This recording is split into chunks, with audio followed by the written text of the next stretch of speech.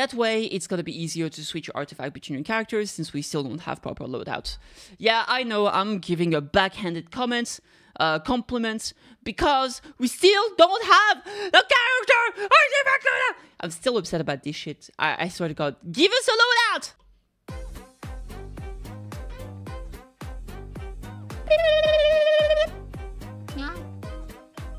Subscribe, please. Hello, YouTube. Hi, guys. It's an absolute pleasure to have you today. I'm coming to you live because we have a new developers discussion and I want to go over everything really quickly. So this came out basically yesterday. I was really busy, unfortunately, so I didn't get the time to actually deal with this. But we are gonna have a look right now. I opened it on the side window here and we can see everything. So first and foremost, we are gonna be talking about a new autolock feature for the artifact, or more like a update to the artifact autolock feature. On top of that, and most importantly, we have the increased damage for certain... Sorry, my cat's being a nightmare. For certain elemental reaction. Okay, so new developer discussion here. Take a look at the optimization that this new version update has in store for us. Fair enough. Treasure compass. I think they actually talked about this in the last live stream. Am I crazy? I feel like this is not something new. I don't remember where or when they mentioned it, but here we go. Treasure compass, discover even more chest locations. There are sure to be some that have slipped through the net, blah, blah, blah, blah, blah. From now on, the treasure compass can detect a wider range of chests, such as time trial challenges and silly that are yet to return to their silly courts.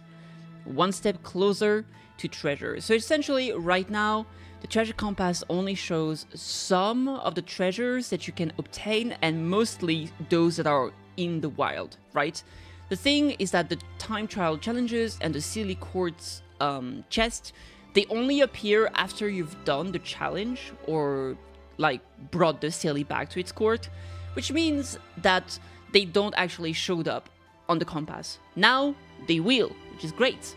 So this is very nice, obviously, for people that want to do exploration and find all of those juicy chests. This is fantastic. Now moving on, we also will have an optimization. They definitely talk about those 2 points in a previous dev blog.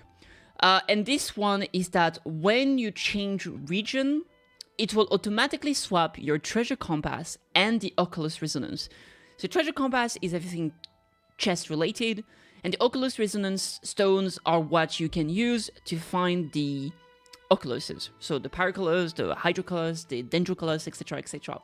Essentially, now if you have the treasure compass and the resonance stone equipped to your quick swap thingy, to your quick, I think it is a quick, the quick use, there's like a bag and you can have 4 items in the game, right? So now if you travel from, let's say, Sumeru, and you have those 2 items equipped, and you travel from Sumeru to Fontaine, your 2 items will change. Previously, it wouldn't. You need to go into the menu and change what is on your quick access bar. Now it will automatically change them as long as you have them unlocked. This is great. This is just good quality of life. You won't have to mess around in the menus. It will just automatically give you the one that fits the region. This is great. And those 2 optimization will be applied to all currently available regions, and we can assume this is gonna be the same for the upcoming ones. Now moving on, this is great, this is great. Those 2 things are good for exploration. This is nice. Now we have some talk about artifacts. The autolock feature is now upgraded, handle everything with a single click, blah blah blah. To make it easier for you to manage large quantities of artifacts and to make it simpler to understand and use the autolock feature, the feature has been optimized. Starting from version 5.2, you can use the recommended lock plan. Once enabled, you don't need to do anything yourself. The system will autolock any artifact that meets the requirement. The recommended general lock plan and set lock plan have presets. Autolock affixes based on common application. The recommended artifact plan will be adjusted in line with updates to the game, so you don't have to adjust anything yourself. If you want to keep things simple, you can enable this setting with just one click. If you have your own custom need, you can set your own plans for sets or for each set or component. So essentially, the way it functions is that here you have a lock assistance, and you can choose to activate whatever is here. So for example, you can activate automatically log 5-star artifact that meets requirement, right? And then from here, you can set the requirement. So for example, any slot automatically log artifact with both crit rate and crit damage as minor affixes, right? And now you can also set some stuff from specific slots. So like circlet of logos, which is the circlet, right, slot. Anything with crit rate or crit damage will be automatically logged, etc, etc. And you can set all of these things. For artifact with only 3 minor affixes, the plan's number of requirement minor affixes will be reduced by 1. You can activate that. So essentially, it's just a bunch of requirements for the system to figure out what they want to auto-log for you, right? This, for example, makes it easier for you to... You don't have to look at everything manually. If you're a bit lazy about it, then you'll have later to check everything that's been automatically logged, and you can see if there's anything that interests you. Personally, I don't know to what extent I'm going to be using this because I like checking every single stuff I get manually. But this is potentially still very good and quite useful. On top of that, you can even set your own log plans for specific artifacts. And this, I will say, is very, very good. So if you're trying to farm for a specific set, like the Obsidian Codex or the Hero of the Cinder City, which are 2 very, very strong new artifacts for Natlan, you can choose what you want here. So there's a recommended set plan, but you can choose to edit this and be like, okay, so for the flower, if it has, let's say you want to build your Moalani and you don't care about anybody else, you can be like, okay, so for the flower, I want HP percentage, I want crit rate, crit damage. If there's not these 3 affixes, then I don't care, right? I assume you'll be able to do that, because you can see here, include any of the 2 following minor affixes as well as all the required affixes. So you can pick, okay, I want crit rate, crit damage, and if it has HP percentage or attack percentage or elemental masteries, just lock it right away, right? That way, essentially, if you have crit rate, crit damage, and there's like an HP flat, it will actually not lock it, right? So this can be very useful if you really want to parse through everything and make sure that only the best of the best artifacts potentially gets kept, right? And that doesn't mean that it automatically destroys the rest, right? Don't worry, it just only locks the very, very good ones. So you can always go afterward and check everything. Now, the artifact astral mark feature now available. As well as using an autolog, you can now use the marking function to filter your artifacts even further. This is a favorite system. This can be paired with the autolog feature, so artifacts that meet your basic requirements are automatically logged, while those you choose to focus on are marked with a star. Artifacts that are not locked can be salvaged or used for mystic offerings. There we go. Marked artifact will be automatically locked and given priority display in the artifact list to make it easier for you to locate them. This is great. Let's say you have 5 very good pieces, but 2 of them are like perfect. You can make them your favorite ones and they will show up in front. That way, it's gonna be easier to switch your artifact between your characters since we still don't have proper loadouts. Yeah, I know I'm giving a backhanded compliment, because we still don't have the character artifact loadout. I'm still upset about this shit. I swear to God, give us a loadout! Anyway, moving on. I will say this is nice, but I really wish they gave us the garbage icon, right?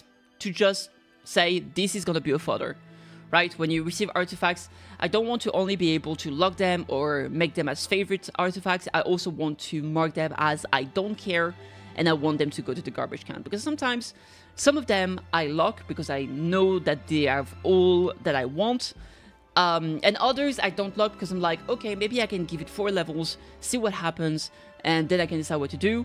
And some of them I know are pure garbage and I don't want to keep them. And I wish we had that icon just like we do in HSR. I think it's great. And we also have that in Zenless Zone 0. We need this in this game too. Alright, moving on. Feature for sorting artifacts in order of when they were obtained. Sometimes you may wish to prioritize checking the artifact that you have most recently obtained. Starting from version 5.2, a button will be added to the artifact page in your inventory, allowing you to sort them by the time obtained. I think this is actually pretty nice because you don't have to go through the filters and whatnot.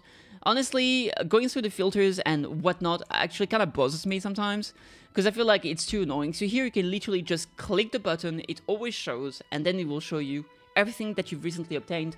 That way you can quickly go over them and see, level them a little bit, see if it rolls on the right substats and all of that. So that is pretty nifty.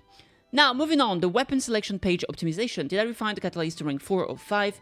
Maybe we should check to make sure. So essentially, It is to make it more convenient to check weapons you already have when obtaining new weapons, right? This is specific for forging and battle pass, right? This doesn't really apply for anything else because, I mean, those are the two moments you can really, like, check when you obtain another weapon or a weapon in another circumstances. It's not like you have a choice as to what you receive, but when you craft or when you pick in a battle pass, it's important to know what your current gear level is at. And we actually have that, I believe, in HSR. And maybe Zenless Zone 02, so this is great that this is coming here. Essentially, you will now know from the battle pass when you have to select which of the 10 weapons you want, that's a lot of them, you will automatically see on the right side which of those weapons you have. So here we can see there's like one level 90 weapon that he's already refined for, and you do have one that is like just a further one. So you're like, okay, so I can use this to get this one to refinement 5, and I don't need to get another copy of it, right? So this is just nice. It allows you to more easily figure out which weapon you want to get from the battle pass or which weapon you want to make sure to forge. I actually forge an extra weapon of one of the forgeable ones, and I'm just like, it serves no purpose right now, I goofed up. So this is nice, it's good quality of life. Moving on, Serenity Pot. Starting from version 5.2, you can purchase wood that you've already obtained from the Realm Depot in the Serenity Pot. What's more, the cooldown for using the boon of the Elder Tree will be reduced from 15 seconds to 5 seconds. So this just allows you to buy some of the wood, as well as, I'm pretty sure the boon of the Elder Tree is what allows you to change some of the wood you have into another type of wood. This is good, so you don't have to go and wander on the overworld to hit some trees. Now, this is the most interesting feature to me. All of this is quality of life, and this is good. We like quality of life, but this is not quality of life. This is meta-defining. Increased base damage for certain elemental reaction. Unfortunately, we don't have very specific numbers here. We don't have exactly the values. I've seen some stuff floating around online. This is to take with a grain of salt, so I'm not gonna cover that here. But we are gonna look at what is getting buffed. Based on continued observation of the different elemental reactions in combat, adjustment will be made to allow a wider variety of characters and lineups to shine. Starting from version 5.2, the base damage of the overloaded, superconduct, electrocharge, and shatter reaction will be increased. These adjustments have already been implemented on the version 5.2 test server, and we will continue to observe the result to ensure the quality of your combat experience. So, first and foremost, there have been some content creators who do have access to the test server, and they have been, from what I can tell, allowed to actually show the changes. So this is definitely something you can find on YouTube. I don't have access to the contents, the creator server, or the test server, so I can't show you. But if you want to see in action how much of an effect it has, do check those CCs out, right? Now, for the reaction themselves, overloaded is fire and electro, pyro and electro, I'm pretty sure. Pyro electro is very, very strong. You can have some massive damage. I like running my team, which is going to be Arlecchino, Beidou, Chevreuse, and Fischl. It's so strong for my Arlecchino. Arlecchino is very, very good. Now, overloaded sometimes is disliked because the explosion actually pushes away enemies, which can be very frustrating. So here, increasing the damage could be a way to kind of make it still worth it, even though the enemies are flying about, right? So this is kind of nice. Superconduct.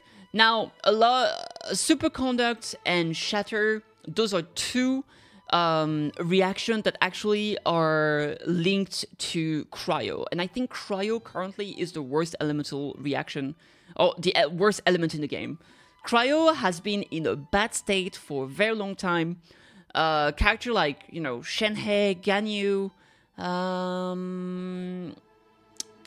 Ayaka have been really struggling, and I think this is very nice because those characters are quite good, but the element has been tough on them, and that comes from the fact that more and more enemies are immune to being frozen, and unfortunately, because the elements and the reaction focus around, you know, well, freezing enemies, especially when it comes to, you know, freeze, it's been tough because that also means that like the shatter reaction don't work either, so physical doesn't matter. That's why Eula is in such a terrible state, amongst other things. That's not the only issue why Eula is in a bad state, also because, you know, she deals poorly with multi-wave content and all of that, but it has to be said that I think it's very important to make some of those reactions better, especially those tied to Trio. So I hope this is gonna be helping.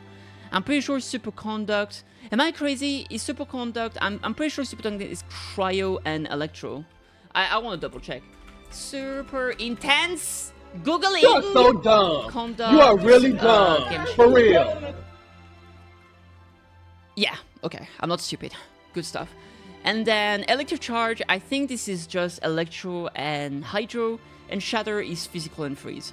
So let's have a look. Hydro and yeah, there we go, Electrocharged, and then we have Shatter. Shatter is a bit special. I don't think it's gonna. It is actually shown here. Geophysical means Shatter, and if we look at those here, Overload. So Electro and Hydro is Electrocharged. Do we have the number here?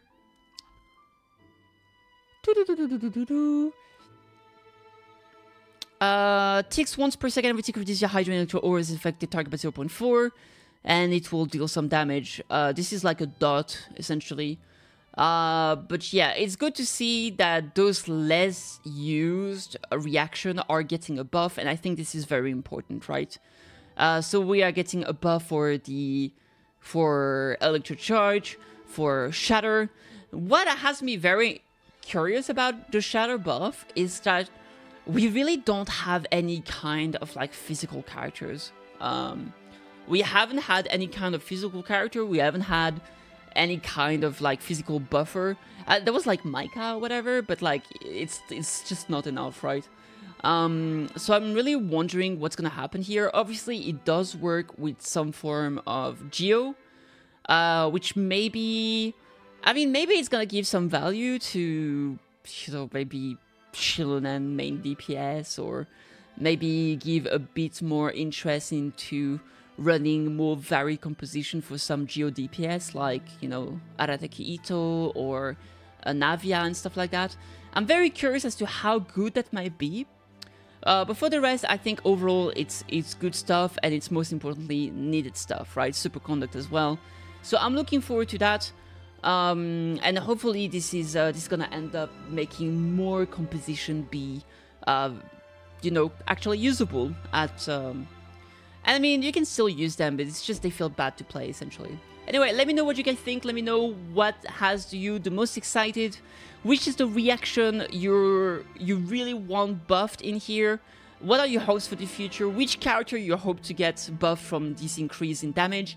And I'll catch you on the next video. Thank you so much for watching. Like, subscribe, all the good, and I'll see you later.